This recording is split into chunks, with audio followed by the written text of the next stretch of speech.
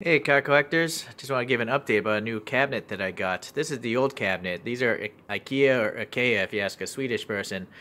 And this cabinet, I had the two bottom shelves open for the cars, but now I've encroached on the space of my 200 scale airplane collection, and my planes are like, "What are you doing? You're crowding our space."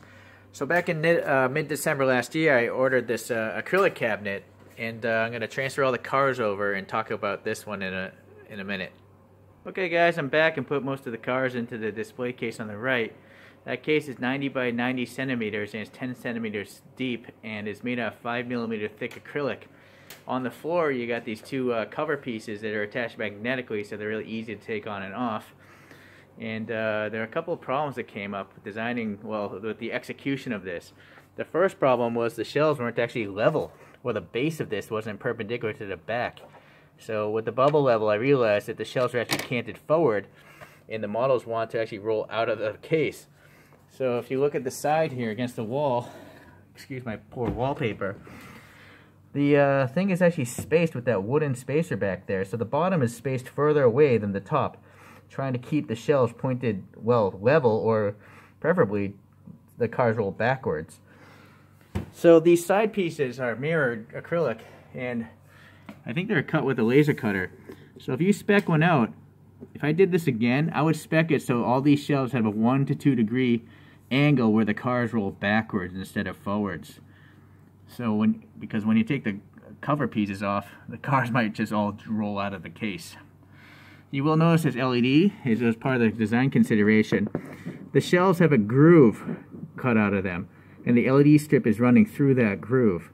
And there's one LED strip that goes around the whole perimeter and then comes down to the bottom corner here where there's a switch to turn the thing on and off.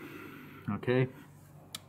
You will notice the middle of this case, the cars are pretty dim. The LED is not reaching the middle.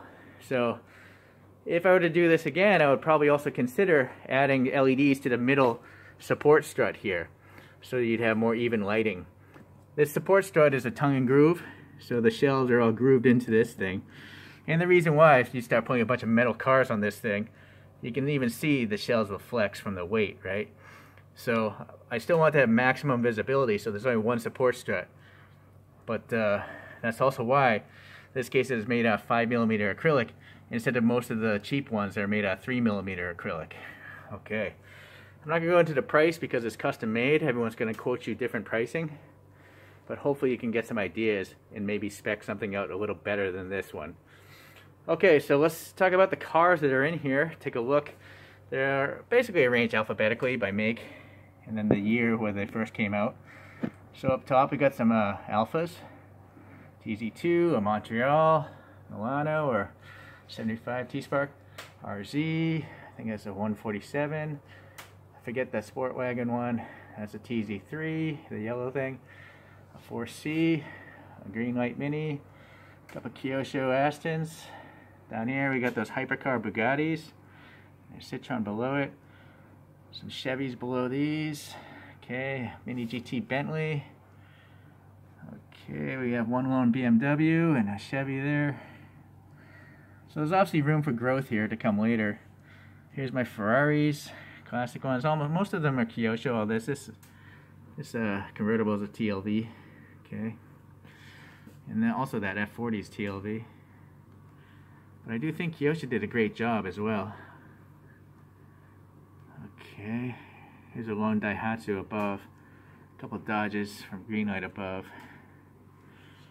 Okay, some F1 cars, Kyoshos from Ferrari. Okay, the newer Ferraris. This horrible green Ace Enzo with the paint job. There's a video on that one earlier on. Okay, sorry, I gotta take my hand off, but I'm trying to keep focus. Okay, so now we got some Fiats. I love this Fiat rally car. Below it we got some Lancia rally cars, some CMs, some Fords rallies from CMs, Hondas, Lotus, Jaguars. Okay, my Lamborghini collection, mostly Kyoshos here. Love this LM002, and I love that green Bravo. Okay. Keep the focus.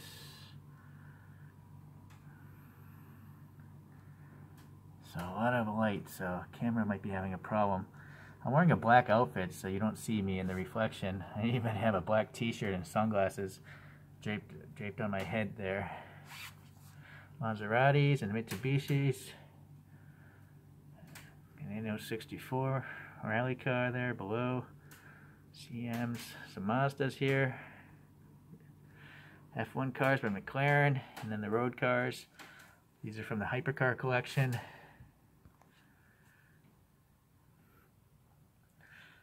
Okay, Mercedes below. Love this F1 car. Alright, so Datsuns were rolled into the Nissans. A lot of Aoshimas, a lot of TLVs, a lot of Kyoshos. I love this IDX concept car by TLV. All these Skylines. Skylines get their own row here.